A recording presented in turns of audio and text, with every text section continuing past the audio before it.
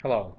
In this video, we'll take a look at how you can use the entity framework in conjunction with the ASP.NET MVC project and use it to display data within the NetAdvantage Infragistics jQuery grid.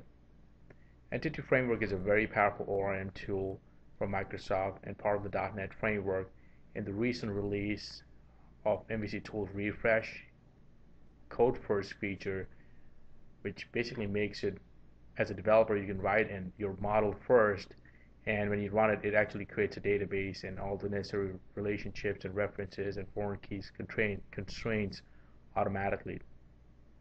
But in this example, we're going to take the entity framework and we use the designer to create a model first and then use that model to connect to our grid control.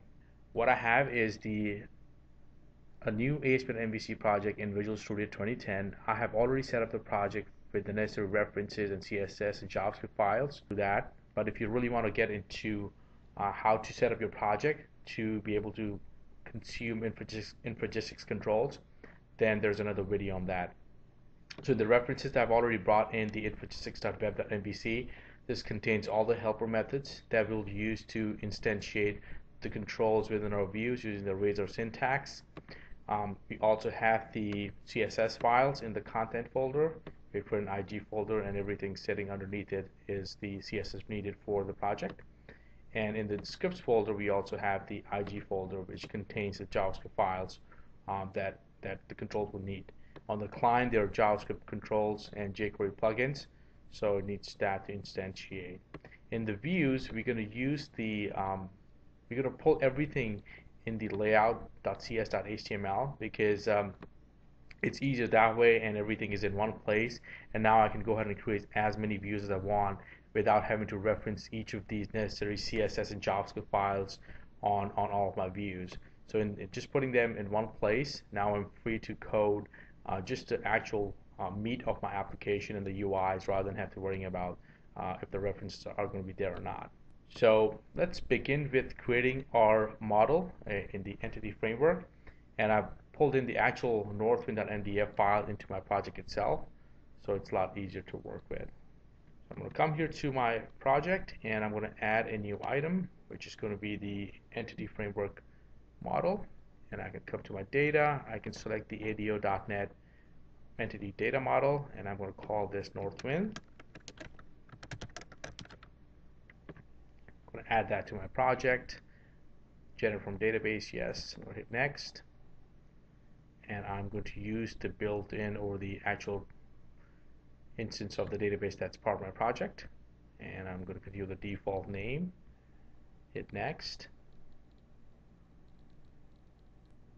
It's going to go through the database and get the information, and I have all the table definitions here. I'm going to use the customers table, and I'm going to click finish.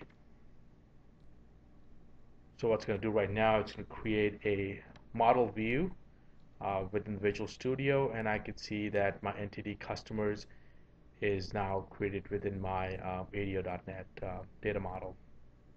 Once I have that, I can close this, and now I can start working on my MVC application and knowing that entity framework has hooked up the connections. So I'm going to go to my controller first. Actually, before I do that, I need to extend my model so that I can ping in the entity framework to get my data. And I'm going to get into my account models class, which is a default class created in the MVC project. I'm going to call it public class customer model. And in that class, what I'm going to do is I'm going to create a static method that's going to return me the customer list from the Northwind database.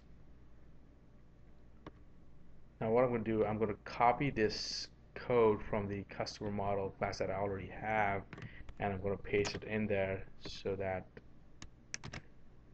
we can quickly go through what it's doing. So iQueryable, I can add the reference to that.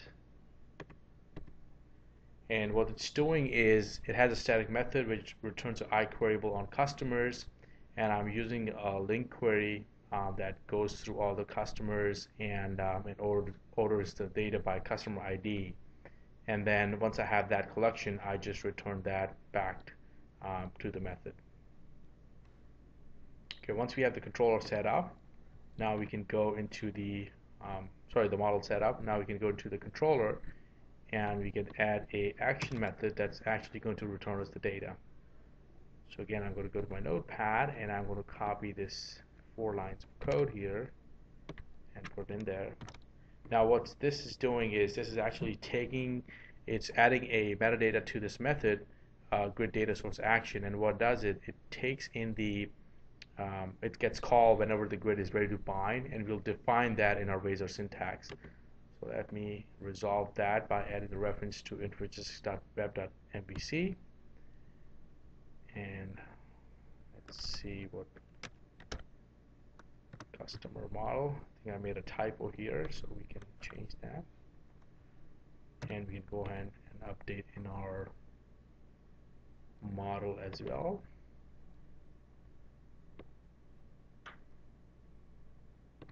Customer. Okay, save that. Come back to our controller, save that. So now we have our model set up, our controller set up. Now we can go directly on our view and use our Razor syntax to instantiate an InfoGIS grid. Before we do that, we can bring in the reference to the DLL so that we can now use Visual Studio IntelliSense with our views. So I have html.infogis6.grid, and I can now use all the property settings for the grid. So for example, auto generate columns. If I wanted to set it to true here, I can even do something like caption, which would take in a string, my grid. Basically go through all these different settings depending on how I want to set up my grid. So it's very easy with these helpers and Razor syntax that you get all the intelligence and all the support for you to get started and kind of set properties and know at real time if you're making any compile errors or trying to access a property that's not available in the control. Now what I'm going to do here is I'm going to take the Razor script that I already defined and I will bring that into my project, and let's go through that. So again, I'm using the Razor syntax to new up a grid in my MVC view. I'm giving it the actual entity that's going to use from the framework and set up an ID for it, setting auto generate columns to true, defining some columns using the lambda syntax, setting some features. So you have paging and you have sorting and selection enabled under the feature collection. And finally, I'm just setting some other properties so that we have the data source set to our customer list, which is defined in our controller. And then we're setting up some width and height, and finally calling the data binding and render method. Now these two are necessary for the grid to be able to connect to the data, and a render is required for the MVC Razor syntax so that the view is now able to render the control out. So once we have that, and actually run this project.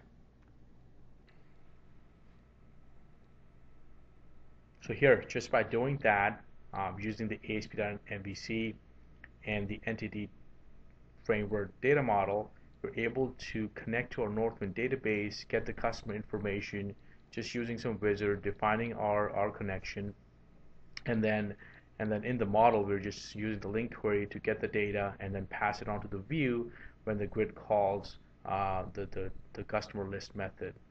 And you can see that it has all the records from the customer table. You have all the features now working in the grid as defined in the Razor syntax. You have selection and paging enabled. You have the drop down for the pager size and number of pages you want to show on the records. It's all built into the grid, and it looks nice and styled using the CSS settings that we have applied to it. So in this video you saw that how quickly and easily you can connect a InfoGIS jQuery grid to the entity framework data model. Thanks for watching the video. Infragistics. On the web at infragistics.com.